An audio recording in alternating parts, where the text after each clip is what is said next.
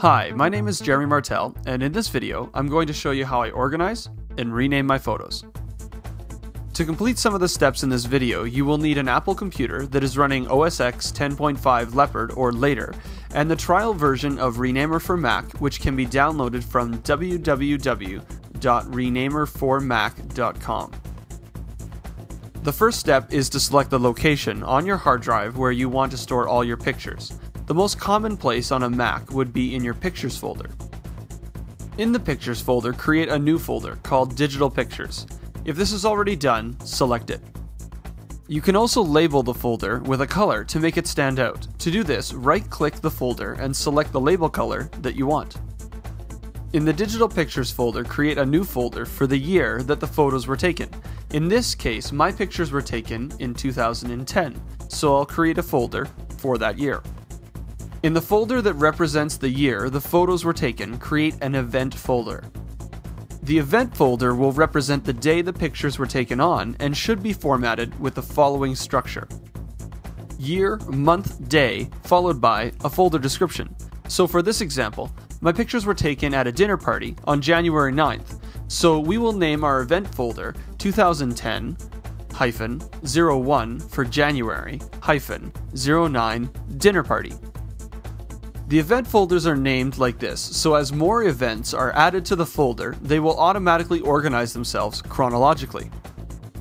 Now, download, copy, or drag all your photos for this date into the event folder. In this example, my photos are on the memory card from my camera, so I'll copy them by dragging them into the folder.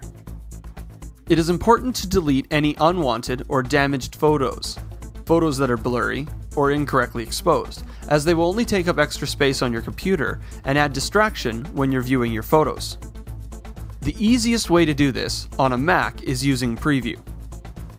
To open all the photos in Preview, select all the files in the folder by selecting the first file in the folder and pressing Command A on the keyboard to select all the files. Press Command O on the keyboard to open the files that are selected using the default application. This will open all the photos in Preview. Alternatively, if Preview isn't your default program, then you can right-click on the selected files, mouse over Open With, and select Preview. When you come across a photo you don't want, like this blurry photo, press Command Delete to send it to the trash. Repeat this process until all the unwanted files are removed.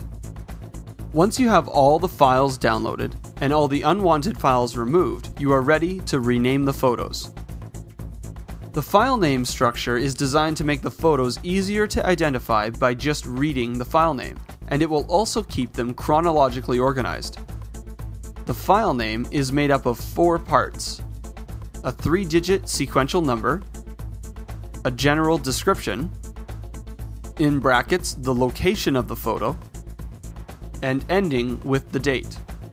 So in this example, we will name the files Dinner Party, 17th Ave, January 9th, 2010, using Renamer for Mac. Start off by opening Renamer for Mac and a Finder window. Select all the files you want to rename by pressing Command A on the keyboard and drag those selected files into the Renamer window. Select the Number tab and fill in the following areas. Numbering, select 3-digit sequential numbers. Label, press the spacebar once to create a space between the number and your label and type in your new file name.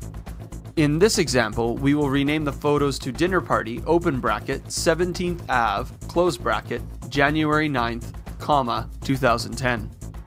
Text format, select number-label, and under Start At, ensure it's set to the number 1. Now sort the files either by the file name, this is the recommended way, or by the date they were created. This ensures that all the photos are in chronological order before they're renamed.